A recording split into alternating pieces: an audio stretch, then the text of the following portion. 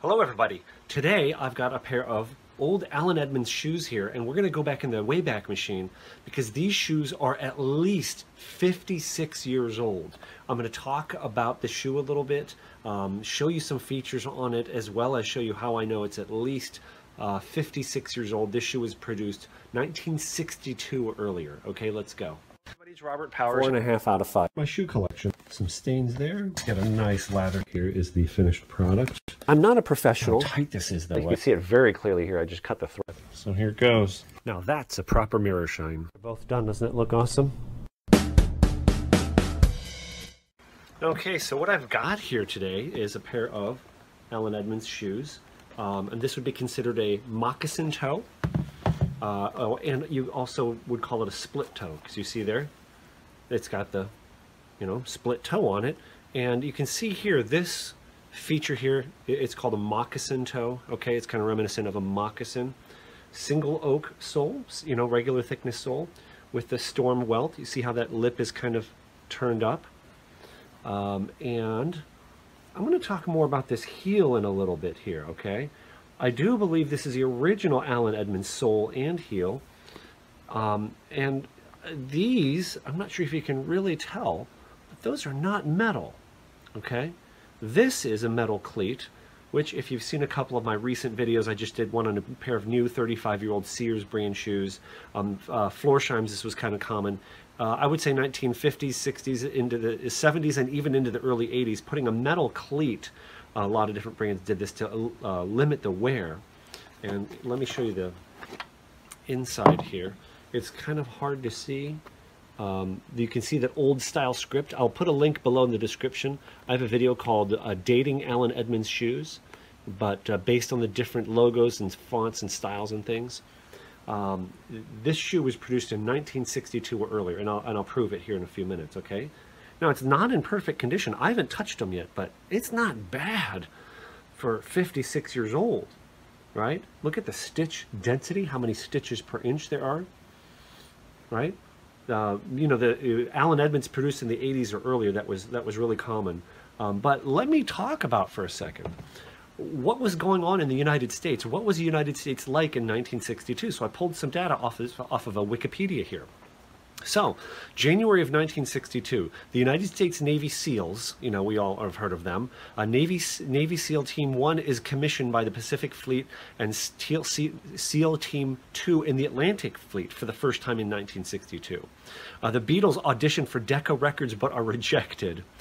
January 3rd, Pope John the 23rd excommunicates Fidel Castro. February 4th, the Sunday Times in the UK become the first paper to print a color supplement. Wow. Okay. The inaugural 24 Hours of Daytona sports car endurance races run. Let's see. John Glenn became the first American to orbit the Earth 3 times in 4 hours and 55 minutes on February 20th. The SS Kresge Company opens its first Kmart discount store in Michigan. Bob Dylan's debut album is released in the United States. He was 21 years old. The first Taco Bell fast food restaurant chain was founded by Glenn Bell in Downey, California. The first Walmart store, at this time known as Walmart with a dash in between them, opens for business in Arkansas. Also in March, Marilyn Monroe is found dead from an overdose of sleeping pills and chloral hydrate at her home in Brentwood, Los Angeles. September 12th, President Kennedy speaks. No, let's skip that one. September 23rd, the animated sitcom The Jetsons premieres on ABC in the U.S. for the first time. Sonny Liston knocks out Floyd Patterson, boxing, 2 minutes into the first round. Johnny Carson takes over as permanent host of NBC's The Tonight Show in the U.S., a post that he will hold for 30 years. The Beatles' first single in their own right, Love Me Do, P.S. I Love You, is released in the UK. And Dr. No, the first James Bond film, premieres in London. And the whole Cuban Missile Crisis in October with John F. Kennedy in Cuba. Google that if you don't know what I mean. That also occurred in that year. So that's kind of what was going on, in the world at that time. Kind of interesting. So when I picked these shoes up, by the way, I really didn't think they were all that special. I just saw that they're a nicer pair of you know, split toe derbies, Allen Edmonds. They looked like to me they had the original soles. I was a little bit confused though, because all the other Allen Edmonds shoes I've seen have Allen Edmonds printed on the sole. So then I thought, well, maybe, you know, the sole has been replaced, but look at this job on the heel here. It just looked, I mean, I don't mean to put anybody down, but most of the time I've seen that cobblers don't take that time. Now, I don't mean that as a knock to cobblers, because there's some amazing ones out there, but you know, when you just go by the volume, you know, the things that you're going to pick up at a thrift store, you know, generally you're not going to get the top-notch quality stuff. You know, you're getting stuff that people throw away. And it just was like, you know, look how perfectly those, and at first I thought they were nails. I don't know if you can tell. I don't know what they're made of, but I scratched it with an awl. Those are not brass. I think those are actually wood pegs. And it's hard to see, maybe impossible to see here, but if you can see inside, I'll try to get you to see it. On that logo, it says Allen Edmonds, and then under that it says Nailess, okay, N-A-I-L-E-S-S, heel cushioned, okay, nailless heeled cushioned. Now, also I'm going to show you, so that's a key to the date of these shoes. Here's the information. I believe there is no date code. So 12D, that, you know, they fit me. They're a little snug, but they fit me. And I believe 4315 is the model number, and then usually the date code would be after combination, which isn't there. So I think that number there is on top, above combination, is you know, like model, production, you know, type of information.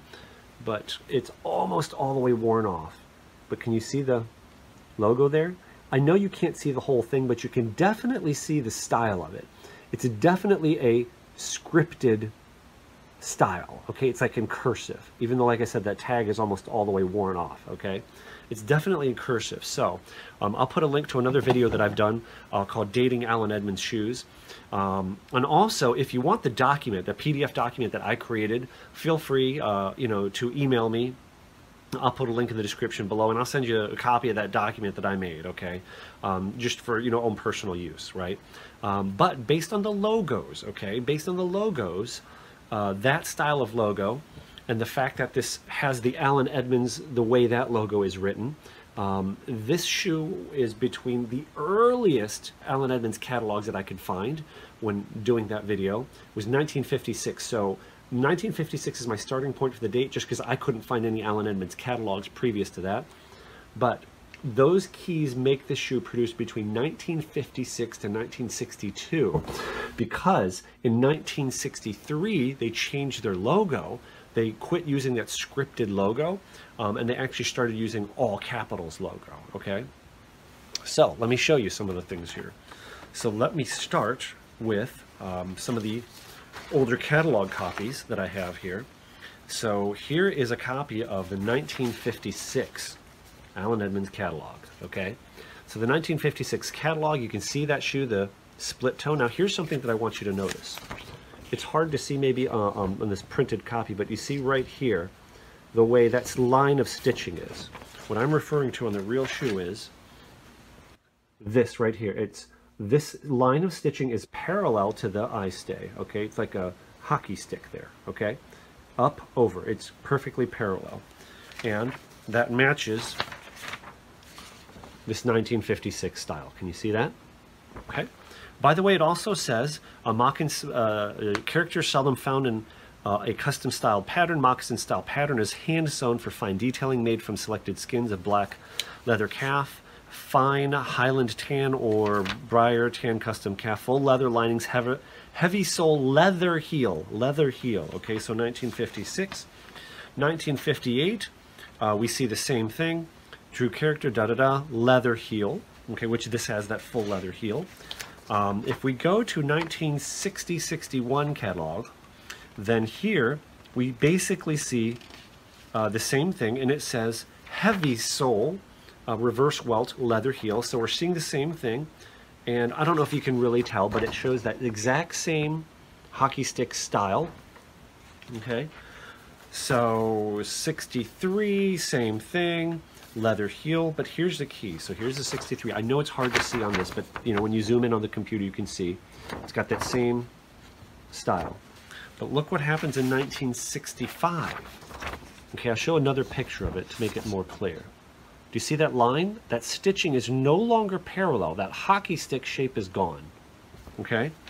Let me show you here. This is a little more clear on the 1971 catalog. Do you see that shape? That hockey stick pattern is definitely gone. And all the later models, even though all of these models, here it is, 1975.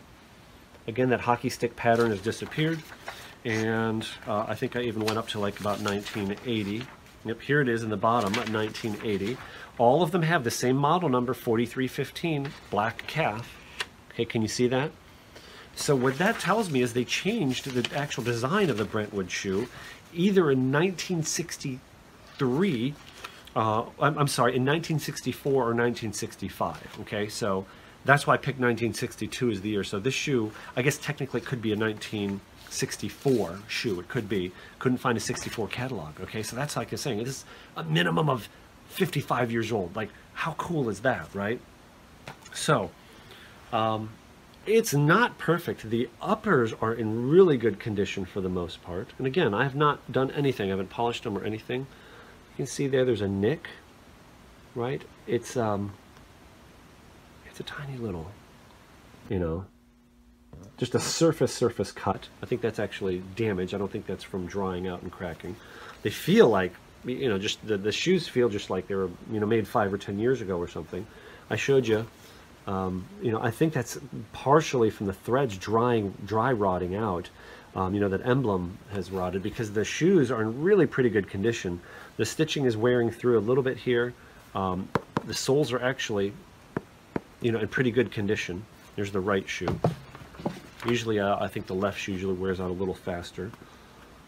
There's some wear on the soles and on the tips of the toes, but not bad at all. And I wasn't sure if these heels were original, so I did some digging on Style Forum, and I found some 1960s. See, there's the later logo that they changed to, and there's an original Allen Edmonds heel, the very same design with that round metal cleat in it. So I believe that is, you know, an original heel. And the nailless. So let me go back to that. So it says nailless in here. You know, and that's why I was looking at these. It wouldn't say nailless heel and then have nails in the heel, I guess. So I'm not sure what exactly that refers to. I've seen early 1970s, maybe late 60s. No, more like late 1960s shoes, mid 1960s shoes that say Ostendo cushioned heel. And my understanding is this label, the nailless heel, preceded the Ostendo moniker. So pretty cool, little piece of Americana history. Check out the 360 degree Goodyear welting. And here's kind of something neat. They took a lot of care on these shoes. You could kind of see where the welt actually starts and stops is right there. Might be a little bit too much light. My fingers out of the way a little bit. They did a very good job where they kind of skived and overlapped it, you know. But it does have that storm welt on there. And you can see there's a little bit of beveling on the top, if you can catch that in the light. Right. I'll polish these things up too, okay? I won't do a whole video on the polishing. I'll just polish them up and maybe show you.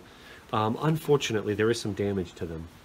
Right here you can see the lining has separated a little bit in a few inch section here, and there's a little bit of tearing right there in the lining. So, the leather's just gotten dry. Other one here is not in bad shape though. A lot of these nicks and stuff will get covered up with a polish.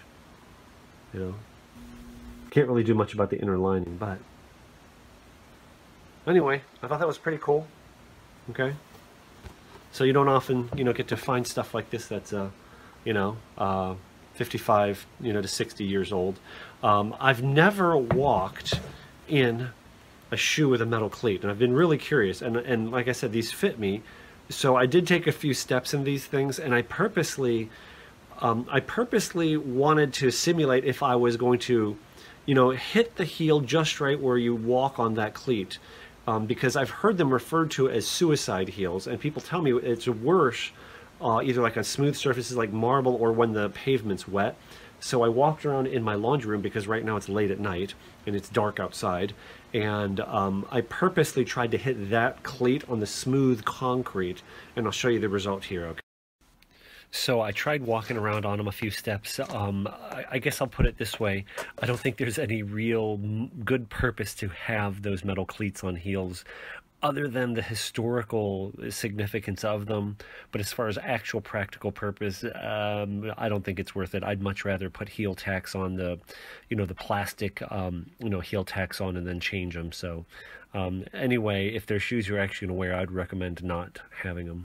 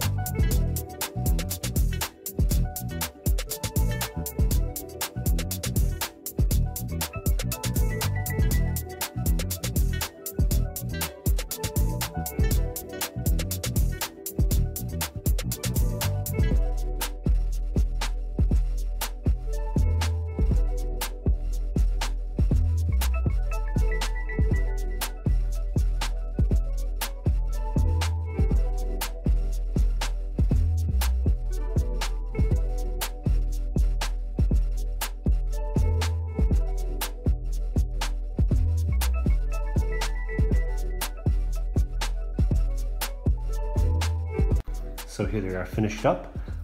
First, I washed them with saddle soap, and after saddle soaping and wiping them off, then I nourished them with a Tanner's Blend, which is a lanolin-based moisturizer that is produced by Ashland Leather Company, and the people that produce it actually work at Horween Leather Company, and it's what they use at Horween Leather Company, one of the United States' premier tanneries. Then I polished them with black paste polish and dyed the edges of the soles and the heels. Look pretty good, don't they?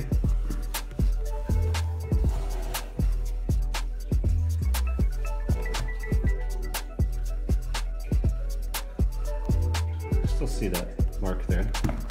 Not perfect.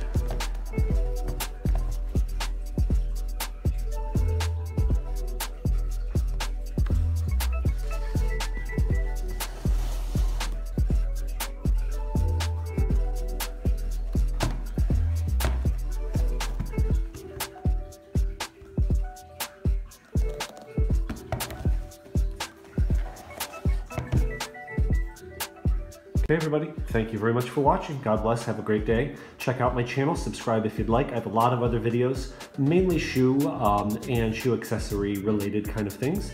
I'll talk to you guys later.